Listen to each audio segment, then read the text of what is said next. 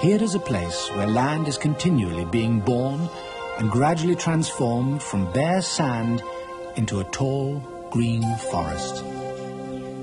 The process takes about 300 years, almost no time at all in geological terms. The complete transformation is to be seen here, recorded like a diary for anyone to read. This is the story of an ever-changing sand spit called Presque Isle, and of man's disturbing efforts to put an end to that story.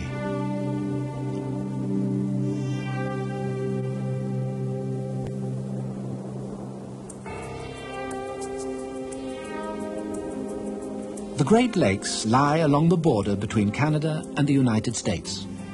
They were scoured out by glaciers during the Ice Ages. On the southern coast of Lake Erie, a rock shelf 12 miles long lies 30 feet beneath the waves. The prevailing currents from the west have picked up sand left behind by the glaciers and piled it onto the shelf, thus creating a curved sand spit.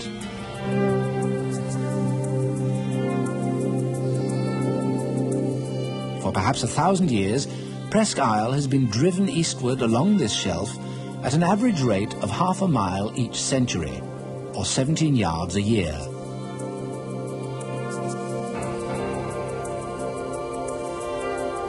Wind and wave have removed sand from its neck, sometimes breaking its connection to the mainland, only to deposit it at the growing eastern tip.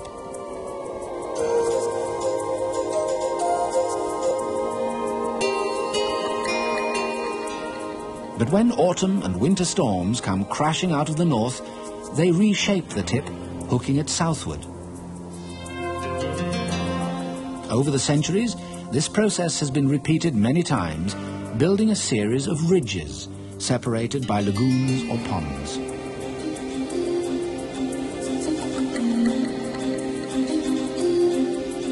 Upon these narrow strips of land, one of nature's great dramas unfolds, as animals and plants first colonize the beach and then gradually transform bare sand into lush forest. This dynamic process, called succession, begins on the most recent spit of shifting sand, newborn land given up by the lake in the last storm.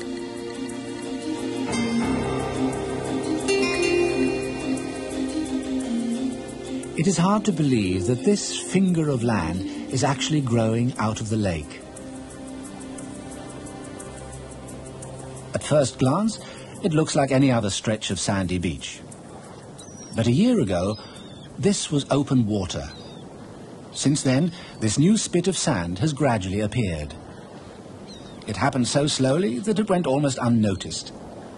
It is still happening, as it has, year after year, for 1,000 years or so.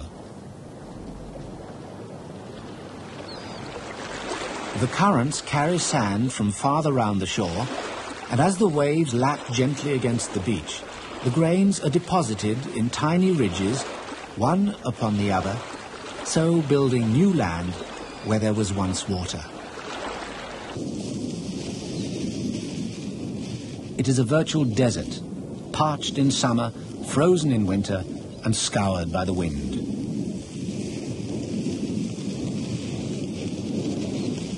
The surface grains are so clean and dry, and so constantly on the move, that nothing lives here.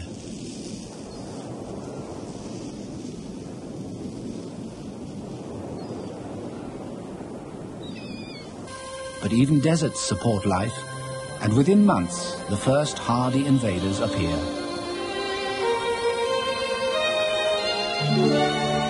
Russian thistle actually thrives in these conditions.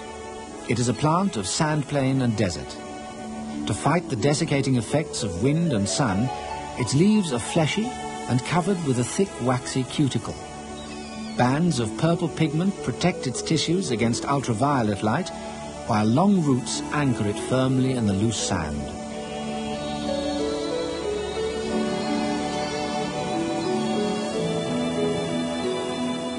Very few plants can survive here. A dozen pioneer species at most, all carried in as seeds by wind and wave.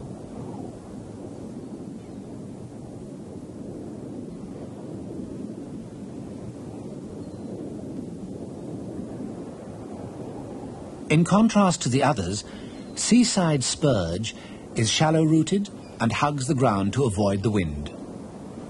Its leaves are small and waxy to minimize evaporation, and its stems are purple like those of the thistle.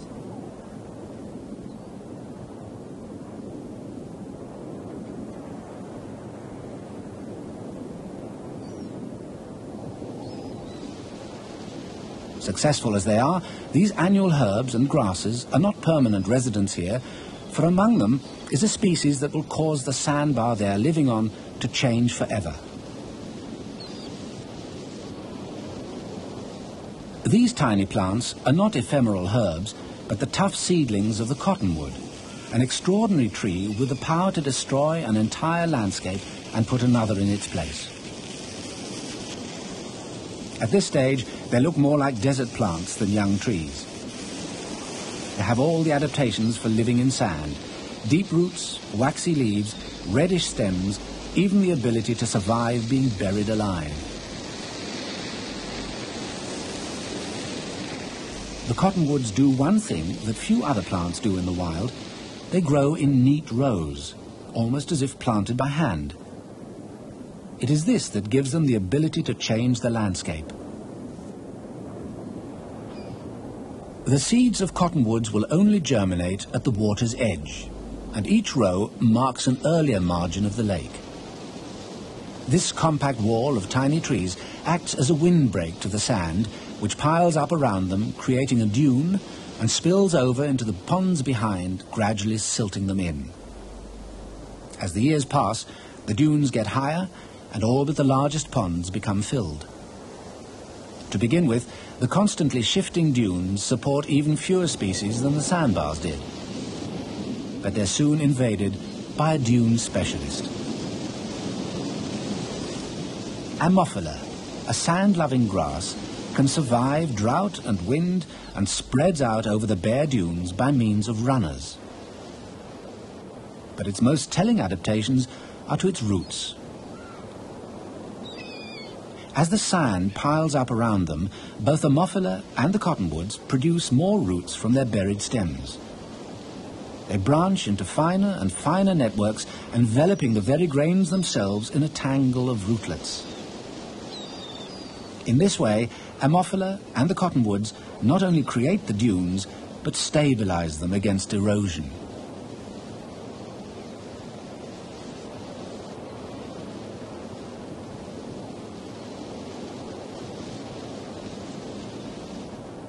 In a year or two, the whole face of the dune is covered in vegetation. The surface is shielded from the wind, dead leaves accumulate, and for the first time since this land emerged from the lake 5 years before, animals move in to feed on the plants.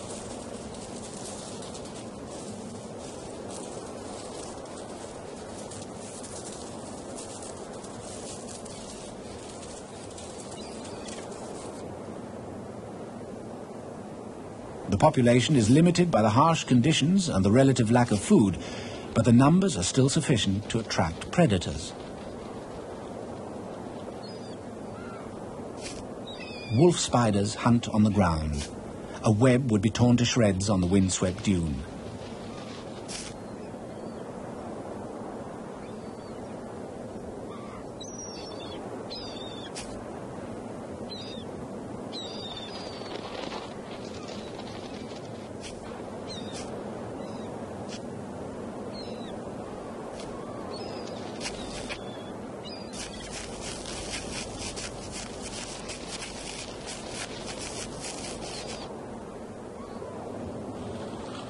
Every detail of this spider's life is a response to its unforgiving habitat, even down to its silken lair in the sand.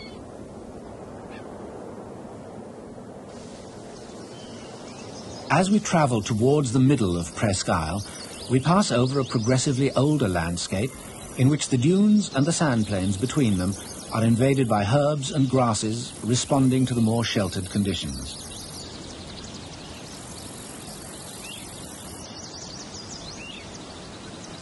The hairy pacoon could never have survived on the windswept lakeside, but here in the tangle of meadow-like vegetation, it finds a home. It derives its name from the covering of fine silvery hairs on its leaves, a protection against the fierce sun. Pakoon is an Indian name for plants whose roots provide pigments for dyeing cloth. These plants, by their very existence, change the conditions in which they live. Many, like the lupin, add more nitrogen to the sand than they take up, and so gradually, year by year, the barren sand is transformed into soil. By the time the land is 7 years old, it is sufficiently rich and moist to support shrubs. And in 10 years, the seedlings have grown into sturdy bushes, shading out the herbs and grasses of the sand plain and creating the conditions for a richer and more diverse shrubland community. Frogs and snakes move in, taking advantage of the new opportunities for food and shelter.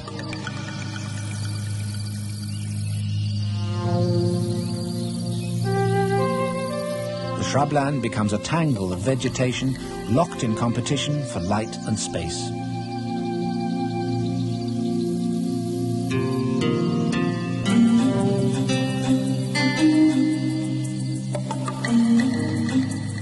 The cottonwoods by now have developed into a sturdy windbreak, providing shelter for more delicate plants and the insects they support.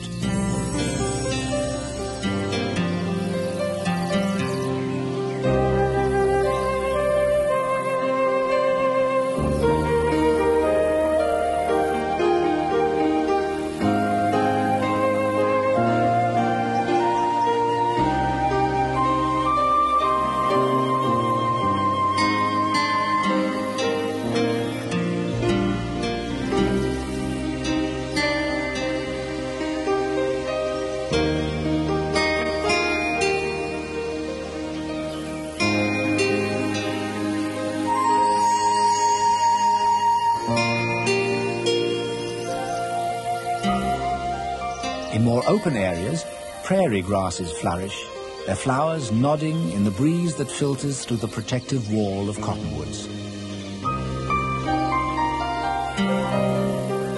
Without the cottonwoods to shelter them from the wind, such delicate forms of life would be blown away.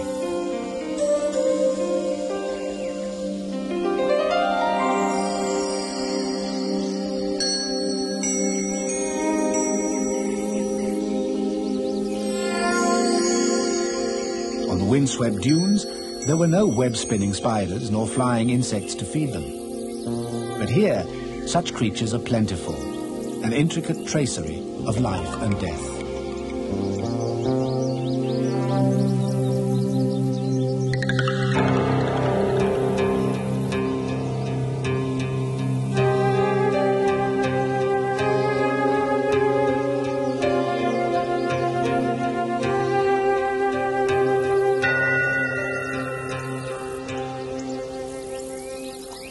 At ground level, the matted stems and grasses provide home and highway for voles, a secretive species that needs a dense cover of vegetation for food and shelter.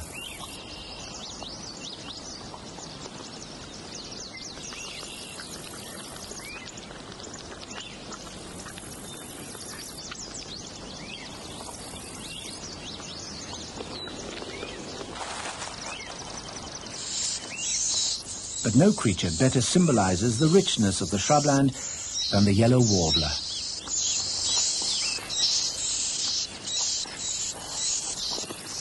One of 10 or so species of birds that lives in this habitat, the warblers need sturdy bushes or trees to nest in and an abundance of insect life as food for their young.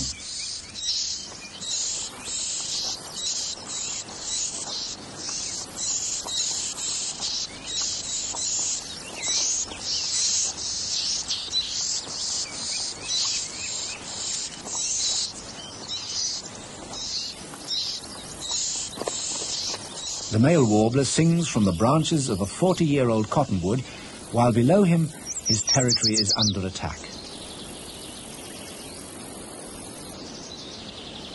The shrubland is being invaded by a new wave of pioneers, the seedlings of forest trees, cherry, maple and oak. It takes over 100 years for these seedlings to transform the shrubland into a dense stand of mature trees, the climax in the gradual succession of barren lakeside into verdant forest.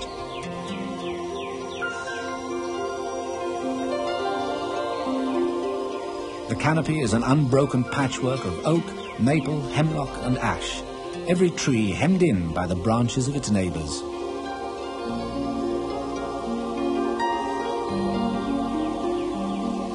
The dappled light that penetrates the canopy is intercepted by the leaves of understory trees, sassafras, chokecherry and ironwood.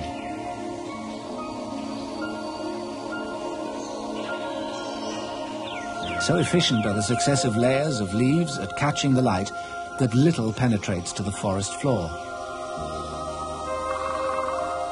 It is a damp and sombre place, a place of thin grasses, ferns and fungi.